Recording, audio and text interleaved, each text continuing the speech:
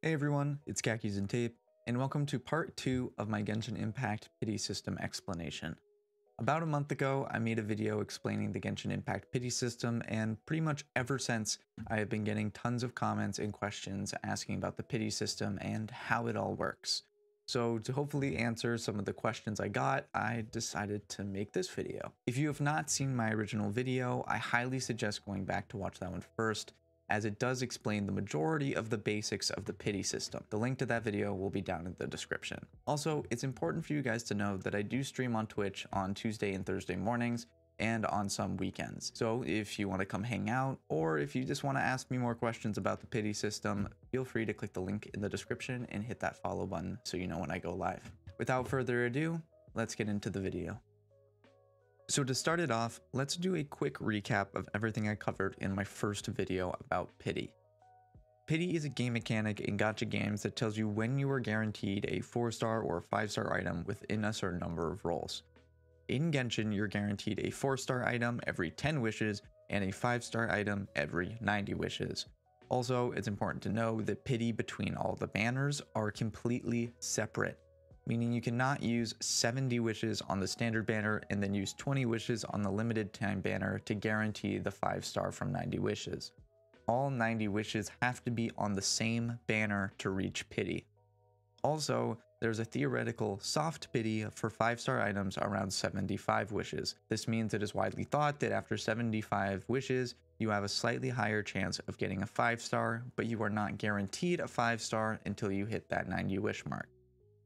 Okay, before we get too deep into the more complicated topics, I wanted to cover some of the more basic mechanics that some people were confused about after my last video. One mechanic is the fact that pity on the limited time banner does carry over when the banner changes. So let's say you got Ganyu on the previous limited time banner, and then did 50 more wishes before the banner switched to the Xiao banner. Because pity carries over, you would still have 50 out of 90 wishes going towards your 5-star pity on the Xiao banner. The second mechanic I wanted to talk about is how pity resets. After my last video, it seemed there was some confusion about how to correctly keep track of your pity. To keep it simple, all you have to do is count from your most recent 4 or 5-star item. To get a 4-star, you can have a pity of up to 10 wishes.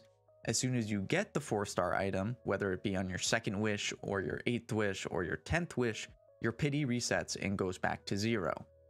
This is the same for 5-star items.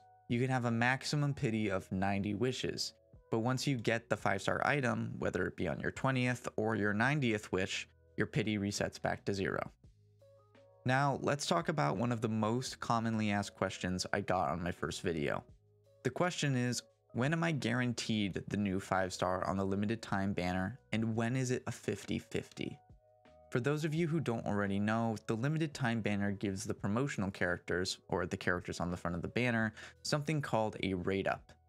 Essentially what this does is increase the chance of you getting those characters when you pull a 4 or 5-star character. When looking in the details section of the limited time banner, you can see that all the promotional characters have their drop rate increased to 50%. This means that when you get a 4-star or 5-star on this banner, 50% of the time it will be one of the promotional characters, and 50% of the time you will get any of the other characters that are on the banner. However, when it comes to getting the newest 5-star, there is an additional mechanic you need to know. If the last 5-star you got on the limited time banner was not the promotional character, in this case Xiao, then your next 5-star is 100% guaranteed to be the promotional character. If your last 5-star was the promotional character, then the next time you pull a 5-star, you will have a 50-50 chance of getting the new character again, or getting a random 5-star that is also on the banner. Something to keep in mind is that your wishes on previous limited time banners also contribute to this mechanic. For example, if your last 5-star on the limited time banner was Ganyu, the previous promotional character, that means your next 5-star will have the 50-50 chance of getting the new 5-star again or a random 5-star. But if your last 5-star you pulled on the limited time banner was Jean or some other non-promotional character back when the Ganyu banner was out, then your next 5-star is still guaranteed to be the promotional character. Also, as I mentioned before, pity on different banners are completely separate. So if you got Jean on the standard banner, it has absolutely no effect on what 5-star you will get on the limited time banner. The final pity mechanic I wanted to talk about is another theory having to do with the soft pity at 75 wishes. In my last video, I suggested that once you hit the 75 wish range, you should only use single wishes to try and minimize the number of wishes you need to use in order to reach 5-star pity. However, another theory suggests you do just the opposite. Because you theoretically have an increased chance of getting a 5-star from wish 75 to 89, it is thought that doing a 10 pull gives you a better chance of getting multiple 5-stars from just a single 10 pull. I'm sure many of you have seen pictures or videos of people pulling 3 5-stars in a single 10 pull all over the internet. This mechanic seems to give the best chance for something like that to occur. This of course is just a theory and I cannot confirm nor deny its reliability. I just thought it's something worth knowing for your future wishing endeavors. If you learned something new from this video or have any questions, let me know down in the comments, or jump in my chat on Twitch at twitch.tv/khakisandtape. I hope you enjoyed the video, and if you did, make sure to like and subscribe below.